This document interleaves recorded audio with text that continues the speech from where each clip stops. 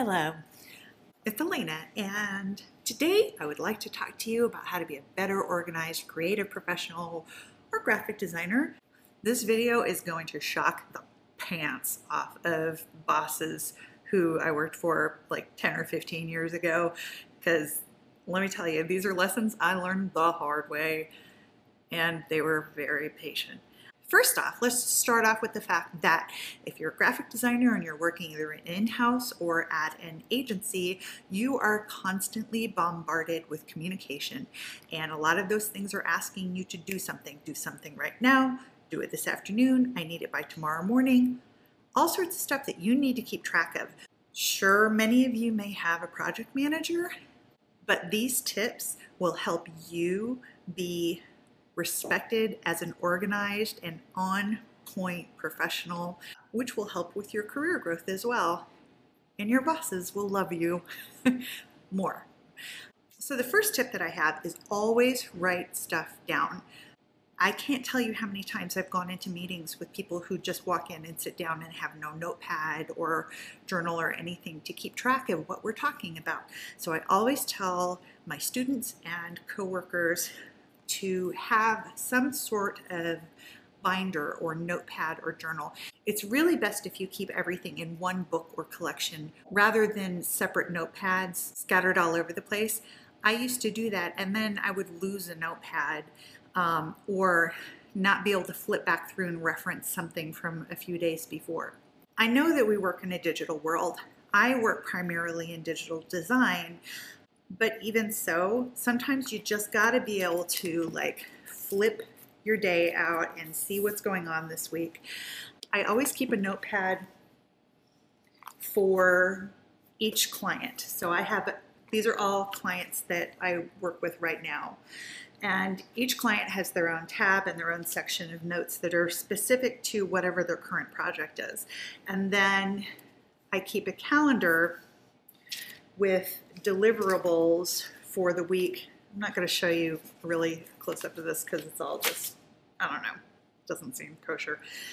So I keep a calendar with milestones for each day, what I need to be focused on for that day, what is delivering like Friday. Friday morning, I know that I have a website that has to launch that morning, or that I need to QA a site that day, whatever. But when I'm sitting in a meeting, I can look at this spread and make commitments to delivering certain things based on knowing what all of the other balls are that I have in the air.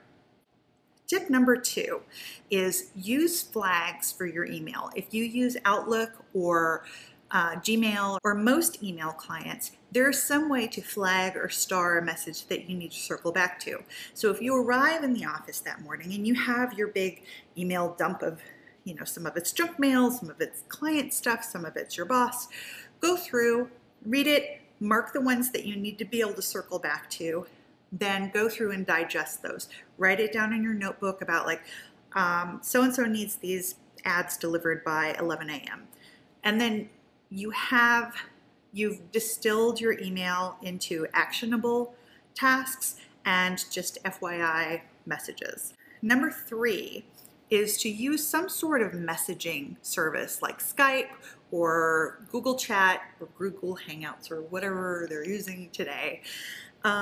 Make a project-based chat group. Say you're working on something like American Airlines holiday ads. Make a group chat for that. Put everybody in there. Project manager, your coworkers, anybody who is directly in your sphere of moving through that task. That way, as you guys are bouncing through all of those really granular deliverables, quick copy changes, or hey, do you have this? Or I need this by 2 o'clock to deliver that thing. And it's just a really good way to stay in close communication with your team. You should be taking the lead on organizing your professional life and organizing your professional day. And all of these things will help you be a better designer and be beloved by all who work with you. Number 4, I rely on project management applications like Basecamp, Jira, where you can set milestones for each deliverable. You can look at it, see what's up next, see when that project is due, leave notes for things that need to move the project along. If you're working alone as a freelancer, I still think that you should get into Basecamp. I think it's free up to a certain number of accounts. There are lots of other applications out there that do the same thing, but set them up for yourself. Set up the client's delivery day and be sure to include a QA period and testing period in there and backdate from that to let yourself know how much time you have to achieve each task. I really think this is important for freelancers, especially if you're managing multiple clients. Number 5, one of my favorite tips. I used to get into work and sit there for like 15 minutes trying to figure out what should I do, where should I start, what do I dig into, where do I get this thing started. And since I started doing this, that doesn't happen anymore. I hit the ground running every day. I take a few minutes at the end of each day, especially on Fridays, and write down a to-do list of what I need to start on tomorrow while it's still fresh in my head. I've moved through my day.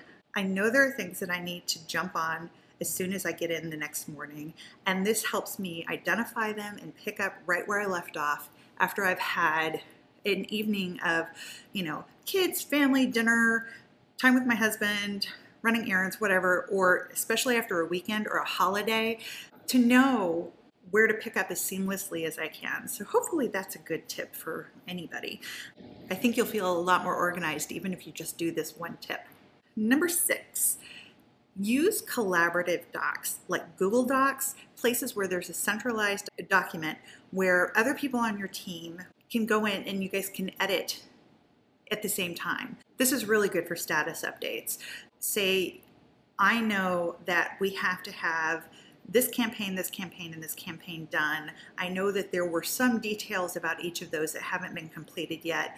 I can put that Google Doc up and have the people in my team go in and update it live on the fly and have a current, concise, up-to-date status to respond to my leadership and clients with.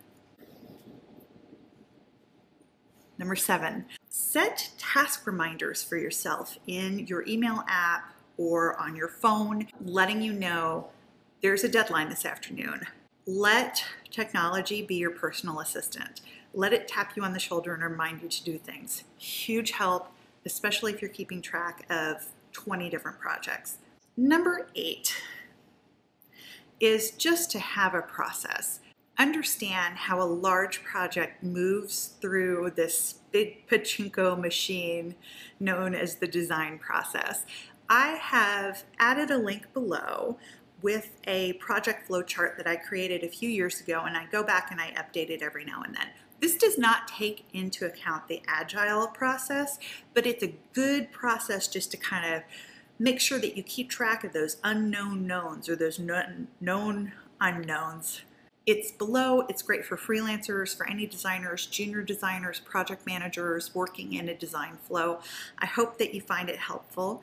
If you like this sort of discussion, if you work in the creative field, if you're a creative professional, I'd love to hear from you. Tell me what you do down below in the comments. Please take some time and share, like, and subscribe.